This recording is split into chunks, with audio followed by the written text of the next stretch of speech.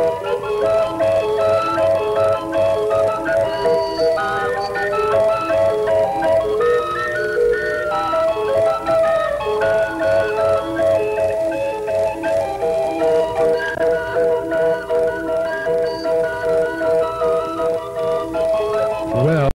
you can see, we do move at a very fast pace at times, but it isn't always that hectic. Hello, I'm Gene Simmonds, the director of the Southern California Youth Chorale. The purpose of our organization is to provide unique opportunities for the musically talented young people in Southern California. It gives them an opportunity to express themselves in music, as well as to provide opportunities for travel and communication with people of various countries.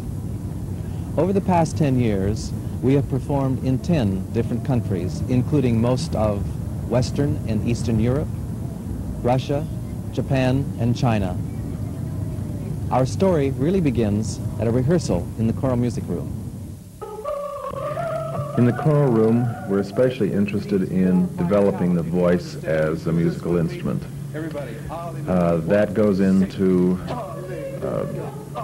the vocal instrument itself, how to breathe, how to produce the tone, blend, balance, diction, the meaning of the song. I suppose the most difficult is that of the concept of tone and tone production, because the students come from various kinds of backgrounds, and in order to get this gelled into one feeling of sound, it's difficult to get that concept across to everyone. I think many times they get very intense, yes, because I'm trying to pull something out of them, an emotion or a feeling or some way for them to really project the style of the song, to get into it, immerse themselves completely into the music. I think I'm very demanding on them sometimes, yes. Well, because I have a certain goal that I want to accomplish, and I have seen in the past that I know students are really capable of doing almost anything that they really get into and want to. And I know what can be done with them, and I am very demanding about it being done that way. Well, they will eventually come. I have no fear of that. It's just sometimes it takes a little longer than others. I think we're in good shape at this point. I feel very good about it. I told the group this morning I was disappointed in the music, but you know, music, even though you know it, it takes a little while for it to gel, for it to come together, and it takes living with music for a little while before it takes on a meaning. So that's where we are now. I think it's time for the music to be gelling and to set and to come into a unity and a oneness that will happen. As far as how I approach teaching them the material, I assume that they will get it. And with that kind of an attitude, it seems to carry over, and the kids realize that they're expected to get it, because I assume they can do it. So everybody's assuming, and eventually kind of follows right through, and they do the material. The kids really will work and get the look that I want. I think a lot of it is just determination. A lot of that is accomplished through run-throughs, because once they get the timing and the pace of the show by doing the run-through, say we only have one medley to work with, well, we'll run that through 3 and 4 times over consistently. We'll do the run-through, we'll stop, we'll give notes, we'll do the run-through again, stop and give notes. The easiest. I don't know, because just when I think something is easy, it starts to get messy, and then it becomes a thorn in my side, so it's unpredictable. There is no real security in it at all. There are too many questionable factors involved, because the cast is almost 80 people. And I mean, there are too many possibilities of mistakes. To be very honest with you, it is very exciting at the end of this show to see all my ideas coming to life on that stage. I mean, they're Gene's ideas, they're Virginia's ideas, and they're my ideas. But to see those things happen is very exciting, because a thought has been has been transferred to a visual and audio medium that an audience can enjoy. And it isn't just a fantasy in the head. Today we're going to have auditions for You Are the Sunshine of My Life. How many are trying out today? Let me see your hands. Okay.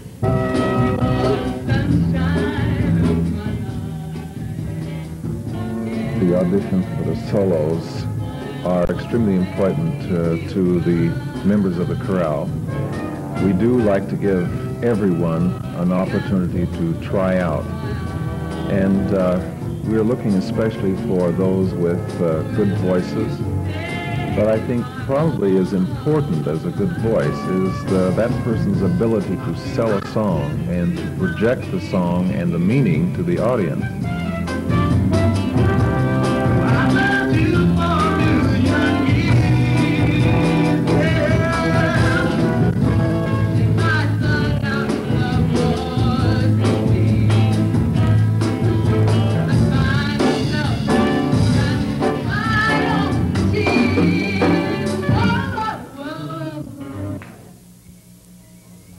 So we're looking for personality, someone who understands the words and who can make that important contact with the audience.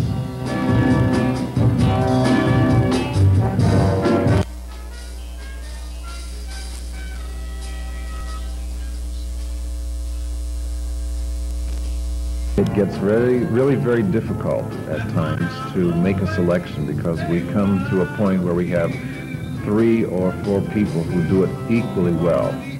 Now, how are those people going to stand up during a performance or several performances? Will their performance as an individual participation, will it continue to grow and develop, or will it stay where it is now? And those are things that we try to project in that person's personality as he performs.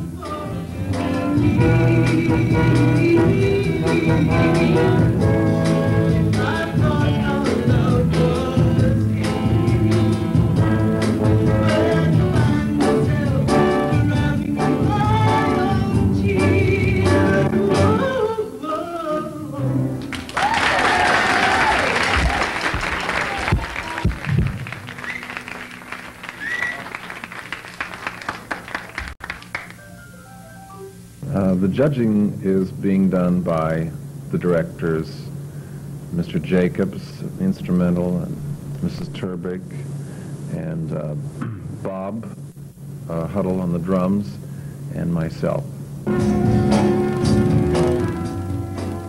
There's bound to be disappointments, as I have talked with them about this many times, when they don't get something. But I think this particular group is very good about it. They seem to cheer the other person on and want to support them. And so far I haven't noticed any competition, yes, but really no, shall I say, despair or anything of that sort if they don't get the part. Like a bird in a buzzard tree, so you're mountain, squeeze above and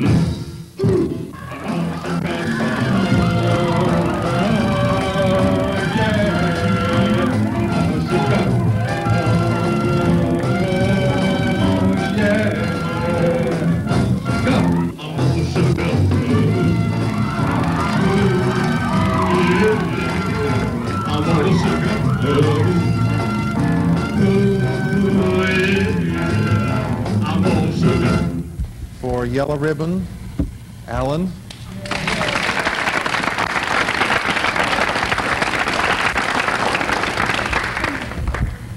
And for Saturday in the Park, we're going to postpone that until Monday because we want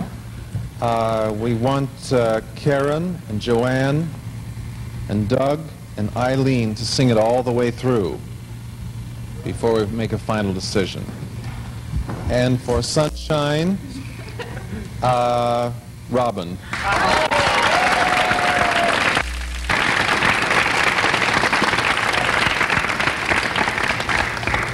Okay, girls, listen, we have to do Boogie Woogie Bugle Boy. Now, I understand you're the 3 girls who've been selected to do it, singing-wise, right? Right. Now we have to stage it. So is this the right arrangement for you, this way, 1, 2, 3, or would it be better if you were reversed? Or does it matter? Who's doesn't low? matter. Who's It doesn't low? matter. I'm low. You're low. Where I'm are you? middle. You're middle, you're high. Fine, why don't we leave it like that? Okay, let's get started. He had a boogie style that no one else could play. That's he was it. a top, but he's strong. Okay, now, what you have to do is, from here, the hands are up. Okay, now, he was the top man at his craft.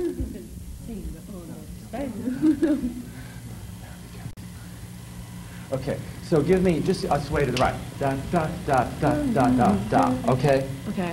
But keep it in the feeling of the period. Okay. Keep it very square. Da, da. Uncle Sam. That's it, good. Right, left, right, left, right, left, finish. Okay? It's right foot, left hand. See? Right like that. Okay? Wham. Okay? Straight out. Okay, all right. 6, 7, 8. I forgot the words. Okay. 5, 6, let's go.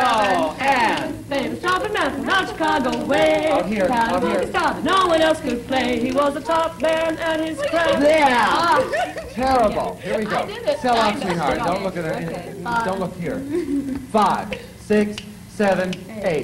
Famous trumpet man from out Chicago way. He had a boogie style that no one else could play. He was the top man at his craft. But then his number came up and he was gone with the drop. He's in the army now, a blowing reveille. He's a boogie bugle for Company B. It made a blow bugle for his Uncle Sam. It really brought him down because he couldn't jam. The captain seemed to understand, because the next thing the cap went out and dropped to the back. And now the company jumps when he plays reveille. He's the boogie bugle for Company B. Oh, fantastic till the end.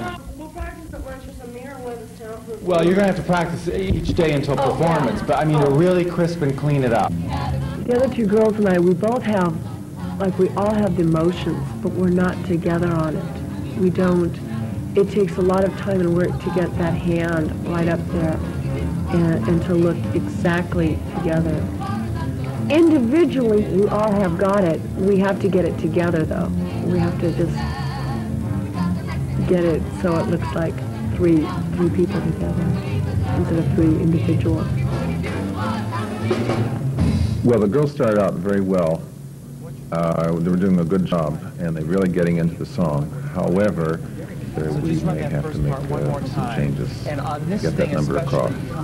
See, I have to have your hand there, okay? Otherwise, it doesn't make any sense. You're just sort of standing there like that. Okay, it's like your bra strap was...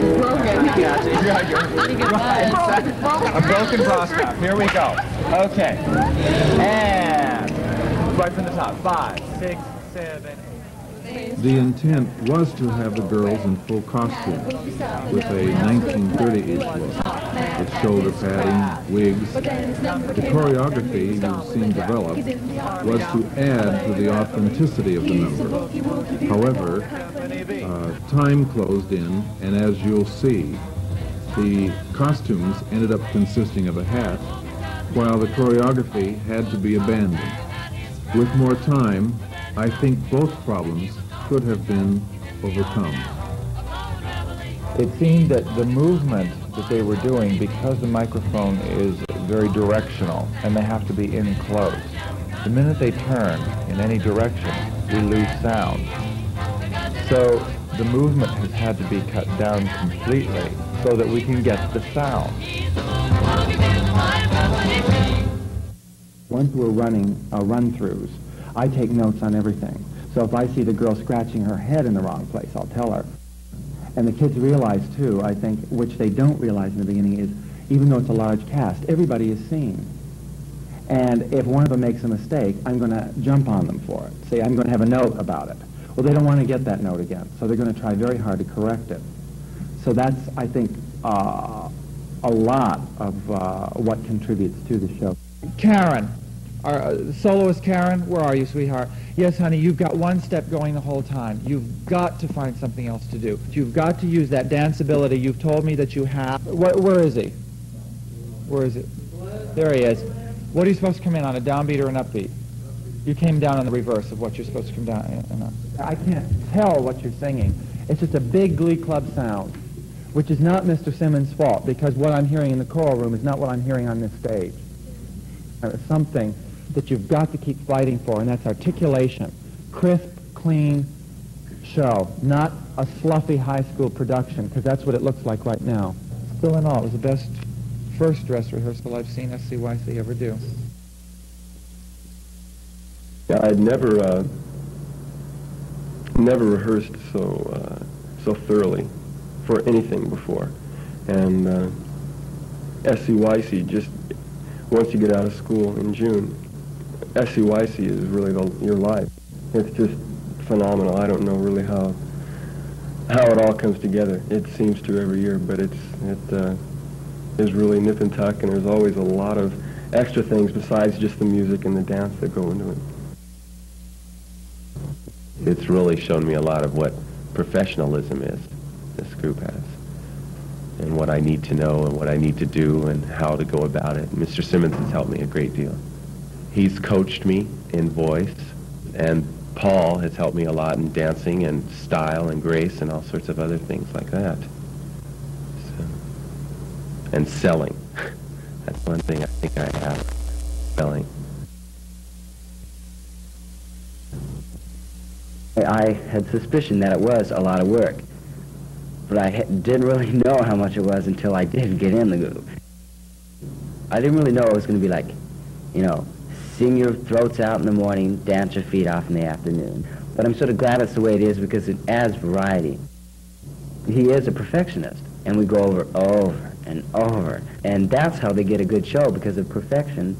This group really puts on good shows because it is knitted together by the time the first concert comes as a family. Well, this is my second year. I went also in '72. I'm doing a lot of dancing. I mean, you know, a lot more than I did before. Since I'm not a dancer, I have to really concentrate on it. Most difficult part, just the physical strain, I think.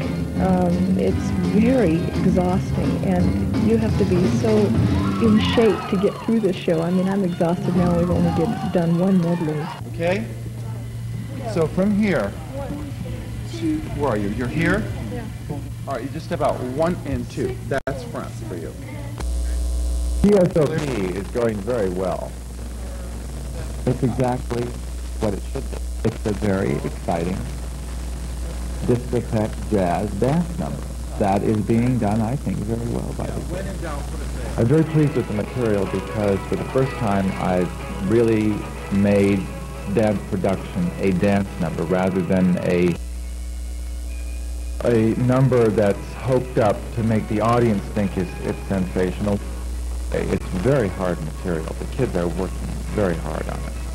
And I would say by far it's the most difficult dance production they have done. I don't know whether the audience will think it is as good as perhaps last year or the year before, but as far as I'm concerned, I'm happier with it than I have been with any of the previous that's what it is.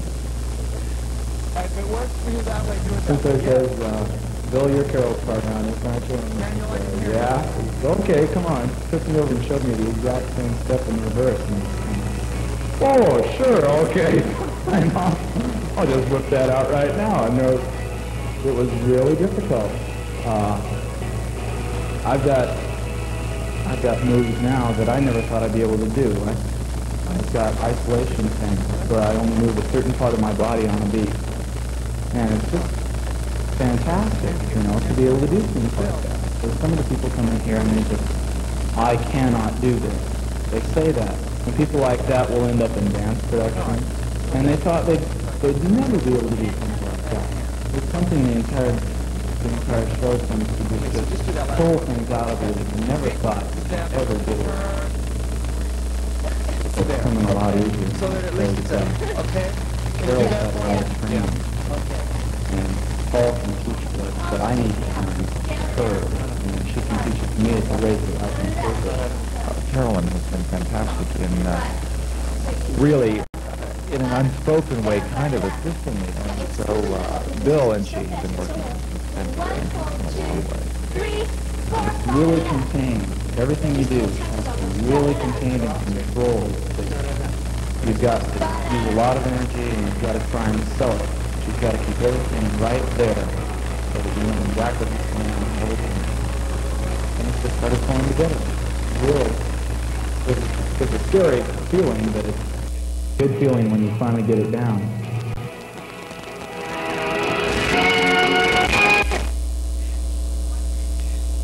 One, two, three, 4, 5, and 6, and 8. All right, take 5. We usually have over 35 rehearsals before our first performance. That's about 200 hours of rehearsal for a 2-hour show. And for the past several years, we have had many local performances before we go overseas. And recently, we have concluded our season here at the Music Center, just like we're doing tonight.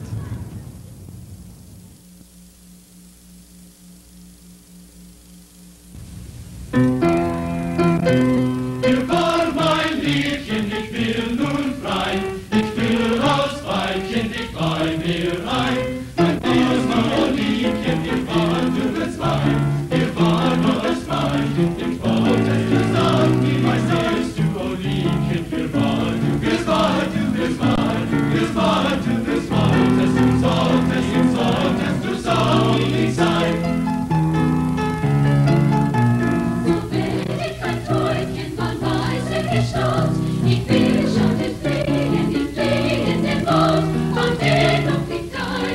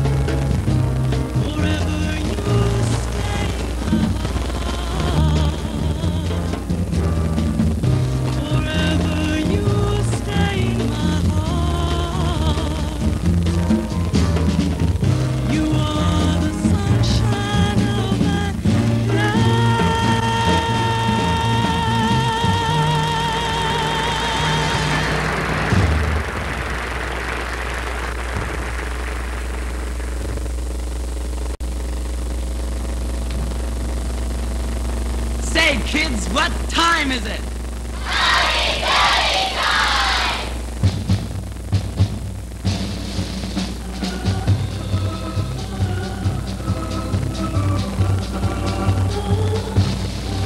Oh, well, howdy doody, kids, and howdy doody, Buffalo Bob. Well, howdy, Mr. Doody, and boys and girls at home, and kids in the gallery, let's go!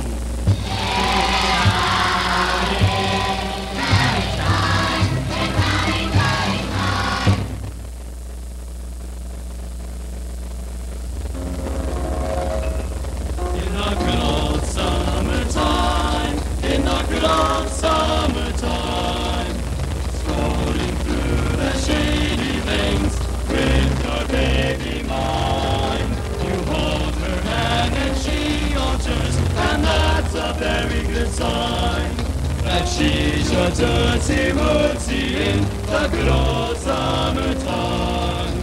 That she's your dirty woodsy in the good old summertime.